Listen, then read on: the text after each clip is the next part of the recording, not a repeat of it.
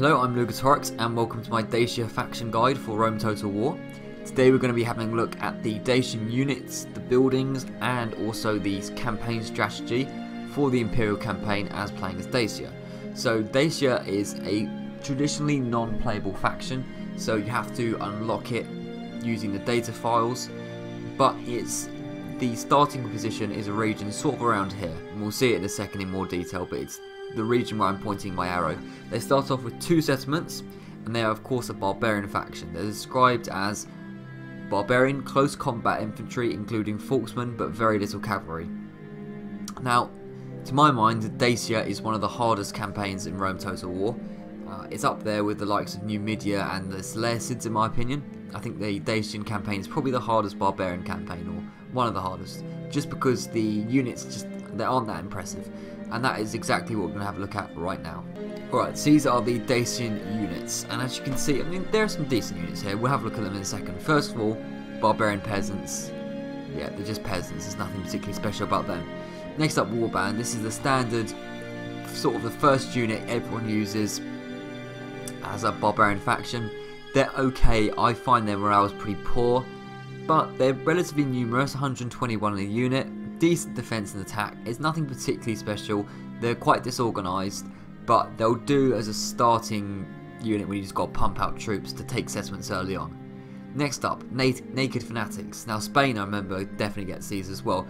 They're good in the old attack, but the defense suffers a little bit because they are literally shirtless, like the warband for example. But the good morale, they are fanatical fighters, so the good morale and the good stamina means that they will fight for a long time without breaking, but they do charge without orders. Because again, these are unorganised barbarians. This is the Dacian army. They are unorganised, or disorganised.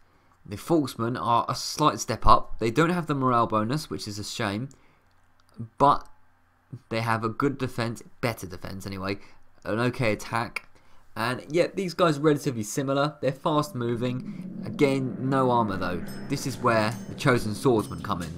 The chosen swordsmen are a big step up, and once you get these guys, this is when Dacia the campaign starts to get a bit easier at this point. Definitely with these guys at the beginning you have to be careful, but these guys, they have an excellent morale, which is great, and they're well armoured as well, which makes a nice change from the shirtless guys that you see over here. Even the barbarian peasants have got a shirt, it's weird. But anyway, yeah, so well armoured, good stamina, 13 attack, 17 defence is a lot higher. So the attack is the same as the Forksman, but the defence is way higher, which you will feel the benefit of in battle, most certainly. Next up, the Archer Warband. Nothing particularly special, basic archers. They haven't got the longest range ever, but a missile attack of 7 is okay. You don't want to be fighting in the melee though, they're pretty useless in that respect. But the chosen Archer Warband are pretty decent in the melee. 10 attack and 10 defense with a charge bonus of 4. They have long range missiles and they have good morale, which is rare for archers. So these guys are pretty damn good. The missile attack is 8, so it's not that much better than the Archer Warband, but the fact they have longer range means that they're so much more dangerous on the battlefield. So again, with the archers as well, at the beginning nothing special, but once you move up to the chosen archers, then actually they're pretty damn good, especially for barbarians. So yeah, the chosen Archer Warband definitely would recommend. Warhounds, nothing particularly special. I kind of use them just to scare certain troops, but Warhounds they haven't got a particularly great use. They're alright at chasing down enemies as well if they're fleeing, because they're very fast moving of course. But next up, the cavalry. And the game's a bit harsh when it says very little cavalry, because there is some cavalry. The barbarian cavalry is the basic cavalry obviously. Attack of 8, defense of 10. But again, they may charge without orders, they're a little bit disorganised, and their morale isn't brilliant. I've used them before and they can break. Really what I'd use them for is that charge bonus, so if you have a unit that's pinned to another unit, then just get them to slam into the side or the rear of them, and they'll probably break. But I wouldn't use them in a sort of long slugging match, that's not what they're designed for.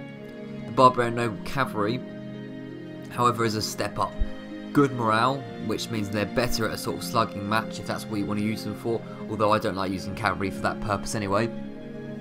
But also the defense of 15 complements that as well, and the better attack means that they are just all round better troops. Next up, the barbarian warlord. This is the general of the Dacian faction.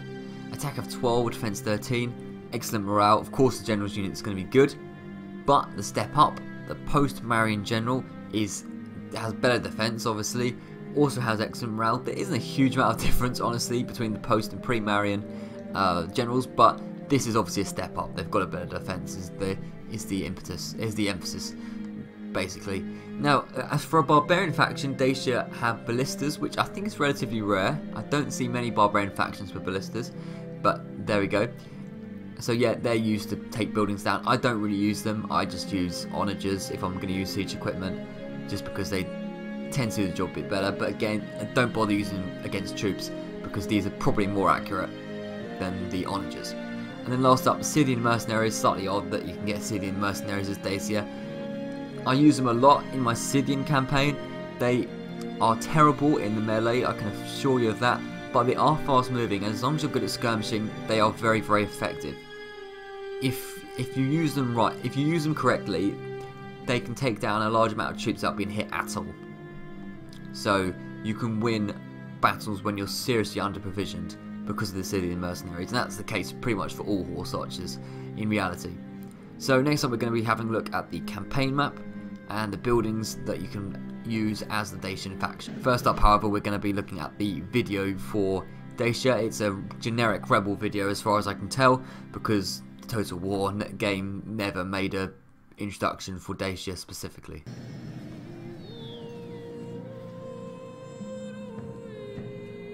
Before my grandfather's grandfather was born, this was our land.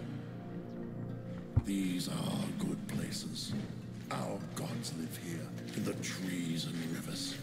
They watch over us. We are happy. We hunt. We love. We have families, homes, a good life. But sometimes we must fight. The Romans disturb the gods. They burn the forests. They take what is ours, wives, children, land. And the Romans talk of how they will help us and protect us. They put us to sleep with golden promises. When we wake, all we had is gone, stolen. They take our sons and turn them into little Romans. Ah! So we fight to keep what is ours. What must stay ours. There can be no peace. No peace with Romans, men of stone and iron and lies. There can be only war.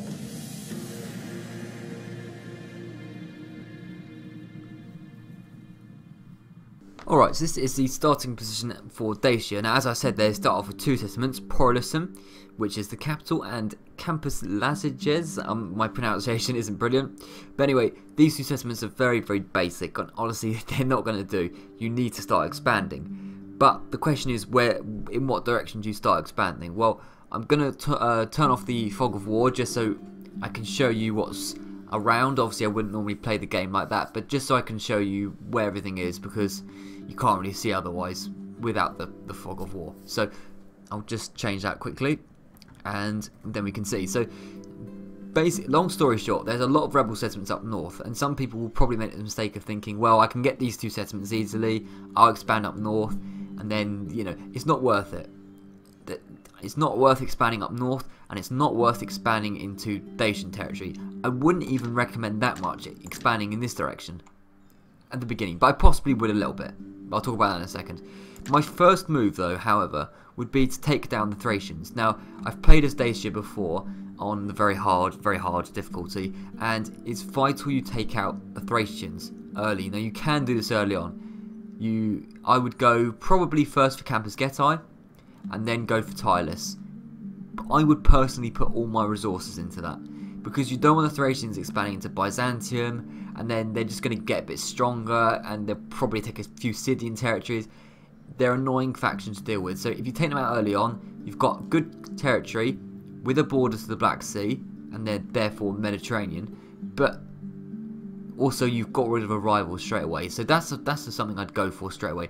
Now, on the other flank, yes, there are some nice easy settlements to get. Aquincum is a nice easy one to get. Lovacy is a good one as well. But bear in mind, the Germanians will probably be going for these as well. they will probably go for these two settlements first. So you will have first pick at Lovacia and Aquincum, which is good. And I wouldn't bother going for these. The Scythians and the Germanians can fight over that.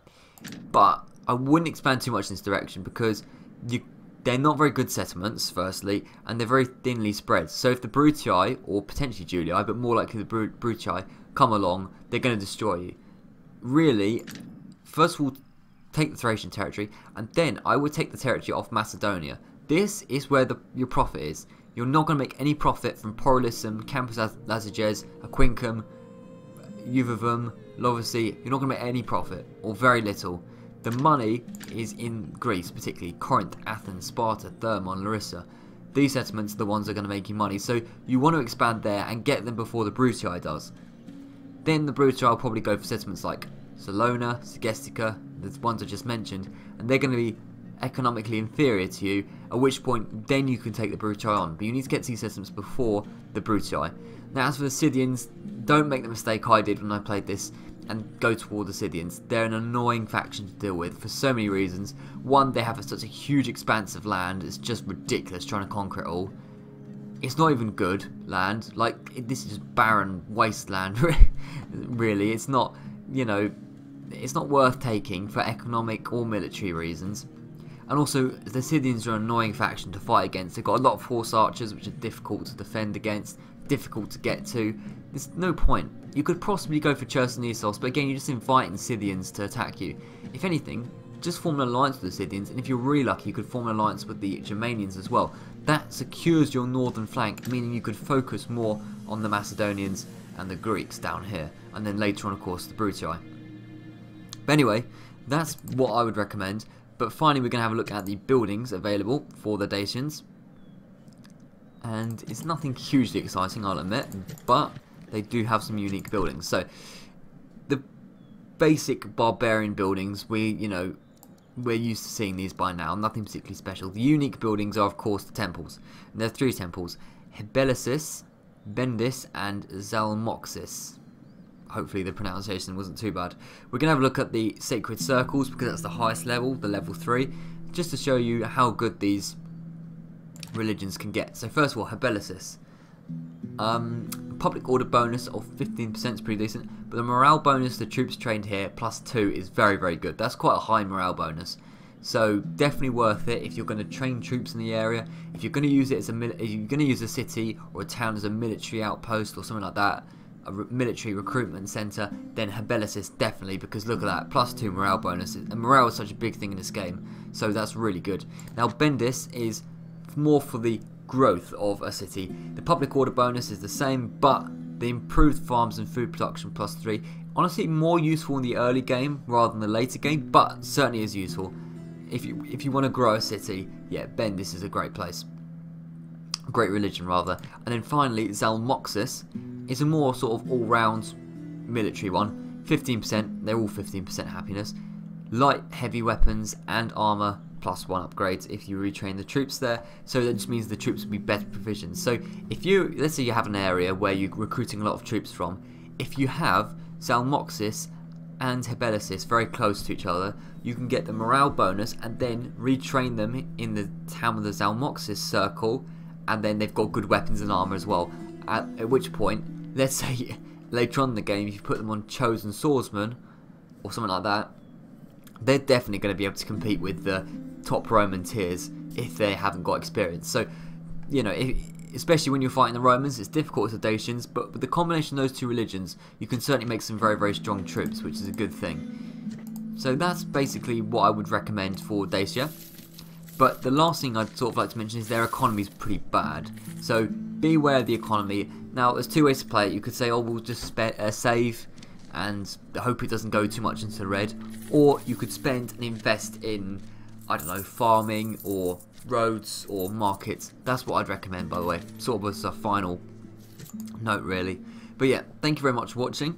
I'll be back very soon with more Scythian and mercenary only challenge videos, and I have some ideas in the future of various mods and other things I can use as well, so keep an eye out for that. But otherwise, thank you very much, and I'll see you around.